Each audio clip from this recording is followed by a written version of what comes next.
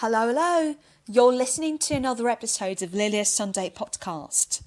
I think I should start talking about something like the weather now, because the weather is actually a good way to start a conversation. Even if this is a podcast where only one person is speaking, and that's me, obviously, Lilia from Lilia's Sunday podcast. But incidentally, the weather in Kiev is okay. It's not perfect for this time of year. Perfect would be lots of snowfalls, -5 or -8, when all kids have red cheeks after spending some time outdoors.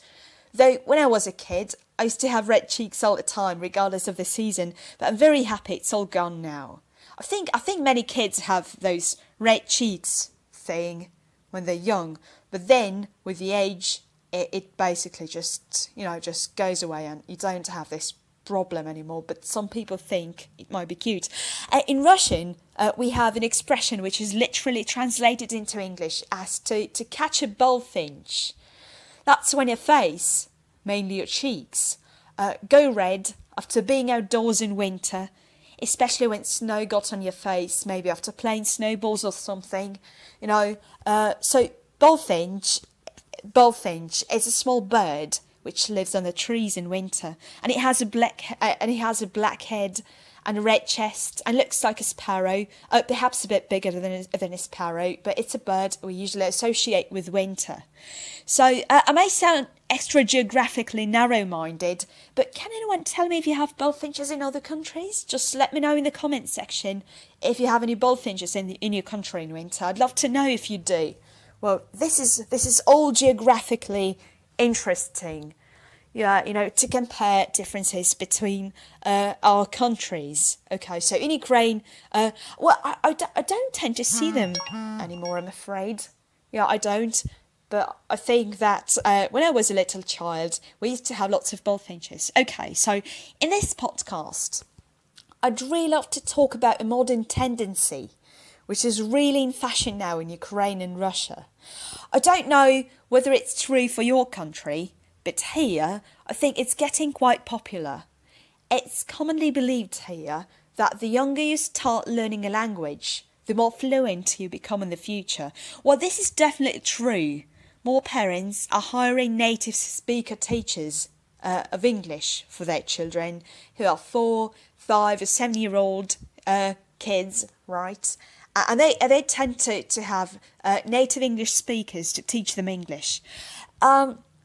Okay, so for little kids who didn't have any exposure to English when they were born, but now their parents think it is a good idea to expose them to an authentic source of the English language and pay a native speaker to teach their child correct and natural English.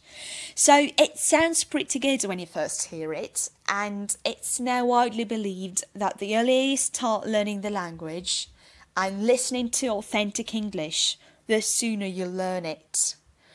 I'm afraid the reality is not as positive as parents would imagine. So in fact, most native speaker teachers point out that kids start feeling stressed when they have lessons, and they simply don't learn anything and very often can't understand what is being required. So what parents want to do, from the parents' point of perspective, what parents want to do is raise a bilingual child. But in fact, they often forget that if you want to raise a bilingual child, your kid needs to be exposed to a source of native English on the everyday basis. Your child won't be bilingual if they hear English a few hours during a week. No, they won't. Okay? So, if you only have your native speaker teacher coming round to your house or flat, for example, just 2 hours a week or 3 or 4 hours a week, your child won't simply learn English, and they won't learn to speak it naturally. They'll certainly learn some words, but at the same time, they'll feel after a massive level of stress, which is, I guess this is not something that you're seeking, right? Not something that you're looking for. On the other hand, some parents choose not to hire a native speaker, but they often complain that one of them, usually the one who speaks better English, speaks only English at home. Okay, I think I need to start again. So parents often complain that one of them and this is the person who usually speaks better English, speaks only English at home, but their hope to bring up their child to be bilingual doesn't work. Or the kids start speaking English very early, but they have their parents' accent and make the same mistakes. And this is pretty logical. You can't expect your child to be a perfect native like English speaker. If someone making typical for their first language mistakes taught this little person. And that's the reason why parents often decide to trust their job to a native speaker. The only thing they forget is that the native speaker doesn't stay in their house 24/7. They only come for a limited period of time and leave when the time of the lesson is over. So 95% out of 10, I believe. Oh, sorry. I'm a brilliant mathematician here. Okay. 95% out of 100, I believe, if parents hire a native speaker to teach their child English, what actually happens is the kid feeling uncomfortable and put under lots of stress because they can't simply start to understand another language if they only listen to it for 2 or 3 hours a week. So what is important when learning a foreign language is consistency. For all kinds of learners, including both young and adult learners of English, it's essential to do some language work every day. And by saying every day, I literally mean every day. If you don't do something consistently, but occasionally, you only stay at the same level, but you'll never move up to the next level in this way. So, if you want to maintain your level in this way, it's perfect. But if you want to have some progress, you need to do English work every day. It doesn't have to be boring. You can easily make studying fun by listening to and reading what you like. Okay, so you don't have to read dozens of articles about environment if you're not particularly fond of environmental topics or something like that. So nobody makes you do that if you don't want to do that. Okay, so you could just I don't know, if you're really into cars, you can read something about cars. Okay. So you don't have to read about environment, which you hate, if you like reading about cars. So read about cars. It's fine. Yeah, you can read whatever you want. So I'm currently working on an episode about native speaker versus local teachers of English. So please stay tuned and make sure to check my Podomatic webpage for updates next Sunday.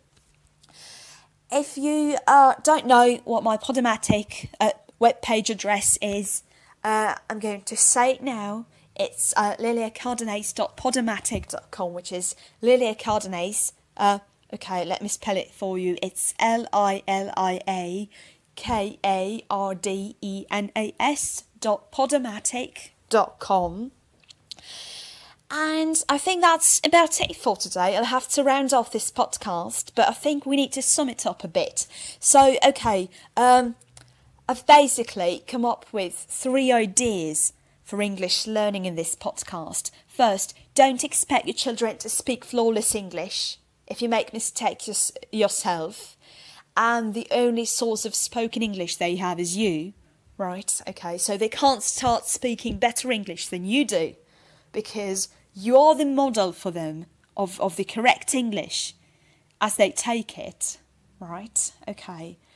So the next point is that native speakers are not a solution if you want to teach your children English in an early age, right?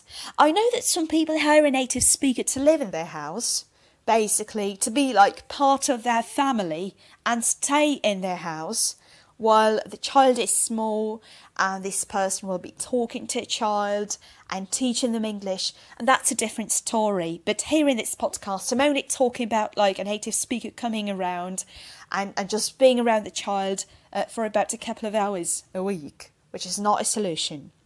Okay, and the final tip for today is that you have to study English every day. Even a bit of work will do, but you need to study at least something to bring you up to the next level. That's what you have to do, right? So consistency is important. Okay, it is important. Listen to what you like.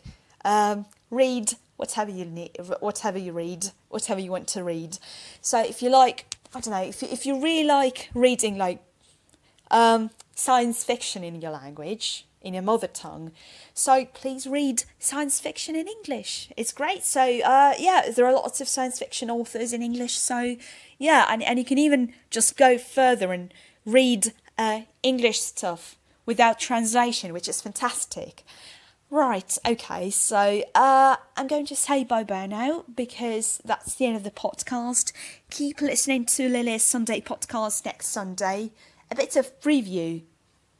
I'll be talking about this notorious argument on whether native speaker teachers of English are better than local teachers. So make sure to check my VK and Facebook profiles for the latest episodes of Lilia's Sunday podcast and keep in touch. Bye bye.